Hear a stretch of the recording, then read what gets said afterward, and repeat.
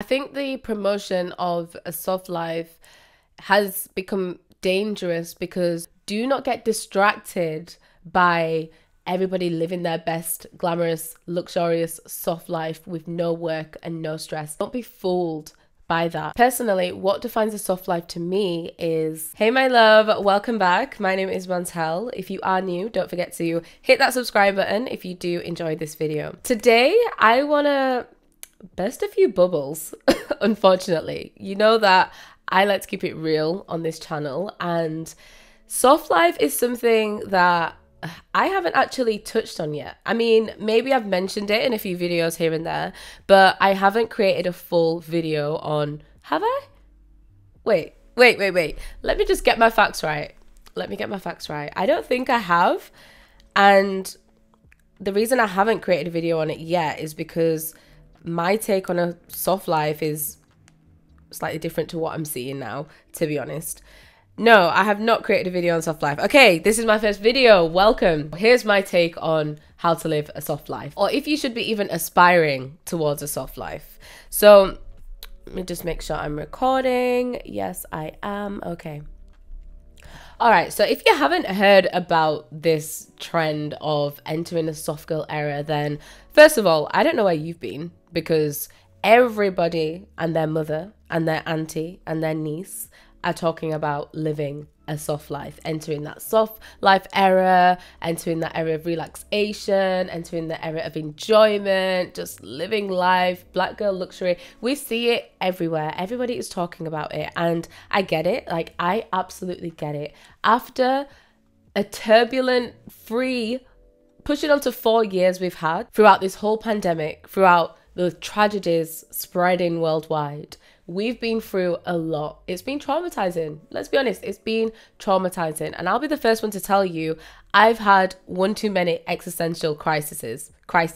Sorry, let me get my English grammar right. I've had many crises over these past few years. I've had many breakdowns. I've questioned life. I've questioned the purpose of life. I've questioned, is there any point even working? What are we aspiring towards? What's the point being ambitious when the world is crashing? So the only viable solution to all of this seems to just live a soft life. Just enjoy. Just don't bother about work. Just, you know, take time off, take a sabbatical, take a year out, do what you need to do. I mean, I get it. And there was a point where I was in full support of it. I was marching down that soft girl era phase, and I was like, yes, I'm in my soft girl era. I am all for the living in comfort and low stress. That to me is what soft life is. I'm all for that. But I think what we're seeing now is the context of living a soft life has been completely distorted and overgeneralized, and it's now just being reduced to just living in full enjoyment 24/7. Now we're really starting to see younger generations moving away from traditional 9-to-5s, moving away from the rat race and feeling like they're on a hamster wheel and working towards having a long-standing career. People are jumping from job to job, and you know, this is a difficult subject because I mean, I get it. I also do not subscribe to the hamster wheel kind of lifestyle and working yourself to the ground. I do not believe in overworking yourself and overstressing yourself. I do not subscribe to the struggle life. I do not subscribe to living a life that's unfulfilling, or working 40 hours a week in a company that leaves you feeling unfulfilled. I don't subscribe to any of that. However, I also do not believe that living a soft life means no work and all play, means full-time luxury, full-time enjoyment. I believe that life comes in seasons. There's going to be seasons when you enter into that soft girl or soft life or that soft era. And then there's also going to be seasons where hard work is needed. The grind is needed. You have to put in that sweat equity. You have to put in the hours. You have to build up your experience level. You have to work towards something. Otherwise, how are you paying your bills? Where is the money coming from? I think the trend of living a soft life is both inspirational and dangerous at the same time. It's inspirational because it gives us something to aspire to. It gives us something to look forward to. It gives us something to work towards when we're seeing our favorite influential people living glamorous lifestyles and traveling and eating at the finest restaurants and wearing the finest clothes and always got their hair done, their nails done, and looking like they're really taking care of themselves. They're attending Pilates, they're doing all these hobbies, they're going to the gym, their body looks amazing. When you're seeing this aesthetic and then they're just slapping soft life on top of that, then you think, okay, well, I need to have this soft life. How can I have this soft life? What can I put in place to live this soft life now? That is what we're seeing happen.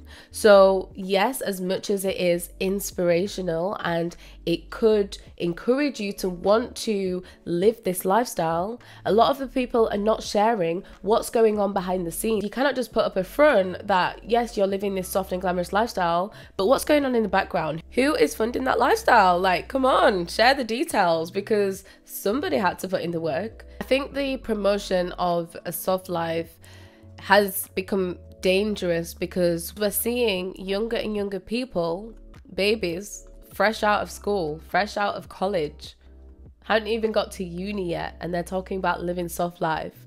Baby girl, there's a lot of lessons for you to learn. Even, yes, the younger people, it's dangerous for them, but even mid-20s, 30s, there's still so much that we need to learn. There's so much that we need to go through. There's so much that we need to experience. And you will only really get that experience from being out there, from being in the world, from dealing with hard situations, from dealing with challenges, from connecting with people.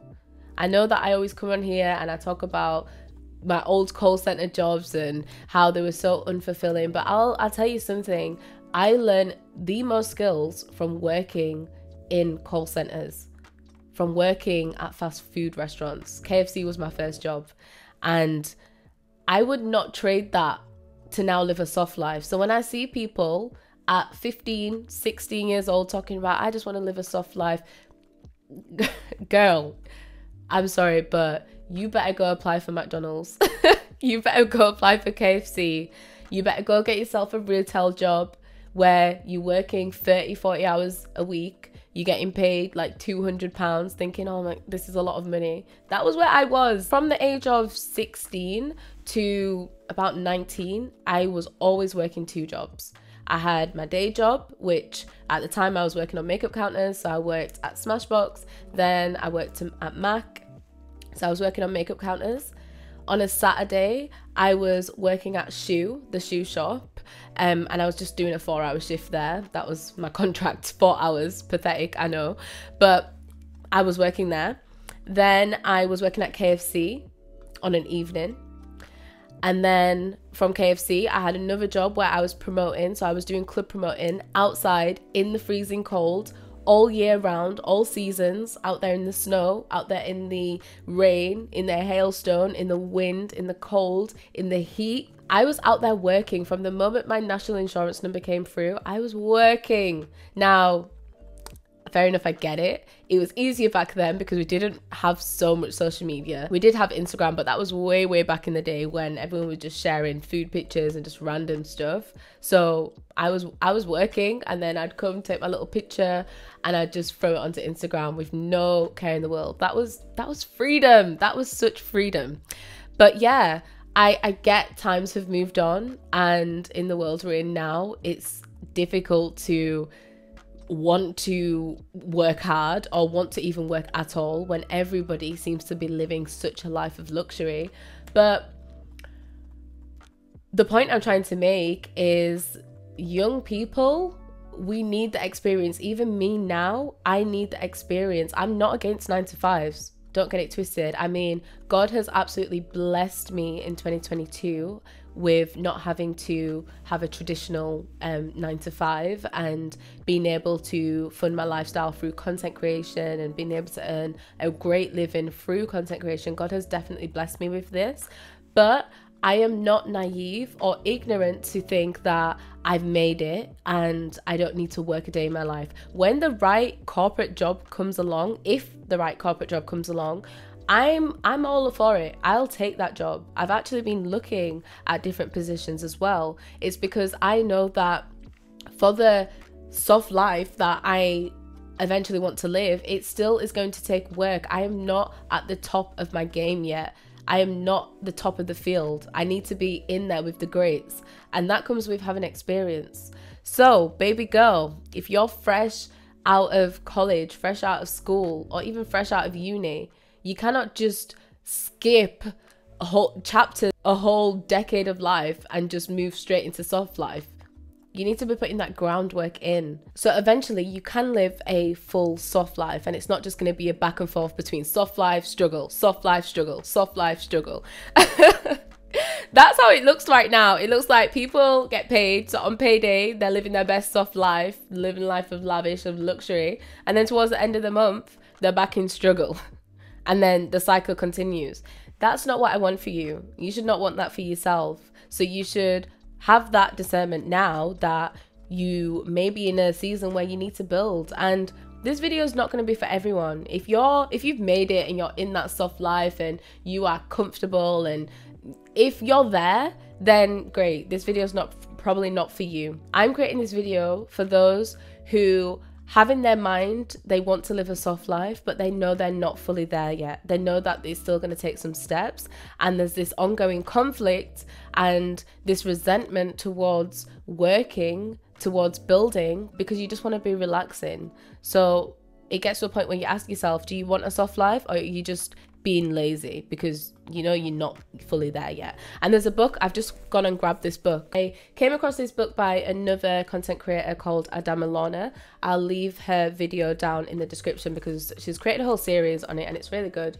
But I've started reading this as well. I haven't finished it, but this just puts so much into perspective, and it's basically talking about how our 20s are our defining years, and it's so true. What you do in your 20s, the work that you put in now, is going to set you up for the future. So do not get distracted by everybody living their best, glamorous, luxurious, soft life with no work and no stress. Don't be distracted. Don't be fooled by that. You know that you need to put in work to get to that level of where you want to be. You've got too much ambition in you for you to just conform to living a full soft life with no work. So yeah, to really wrap this up, I believe that a soft life takes work, and I do believe that you can have a balance of both. At the moment, I feel like I'm in a season of living a soft life, but also putting in the work as well, because of my definition of what a soft life means to me. Personally, what defines a soft life to me is flexibility, having time freedom, having the time to invest in hobbies, traveling, having the time to invest in a great morning routine. This is what living a soft life is to me. So at this season I'm in my life, I have all those things. I have time freedom, I have flexibility. It doesn't mean that I'm living in full luxury, because I'm definitely not. I'm not there yet. I know in order for me to live out my version of a soft life, it's going to take work in this season. I have not made it yet. I'm not there yet. I've got a lot more building to do. So instead of conforming to other people's realities and their perceptions of what a soft life is, I've created my own definition, and I'm living by that every single day. So yeah, in the comment section, what I want you to do is comment what living a soft life actually means to you. And I'm putting emphasis on the word actually, because I don't want you to be thinking about what everybody else is doing, anybody else's definition. What would it actually mean to you? What small actions can you start to implement into your current lifestyle so you can feel like you are living a softer life, a life of enjoyment, but then you're also building. You're also gaining that experience and that knowledge that you need, so in the future you can live out your full soft life. That is it for this video. If you did enjoy, make sure you give me a big thumbs up, subscribe if you aren't subscribed already, and yeah, I will see you in the next one. Bye.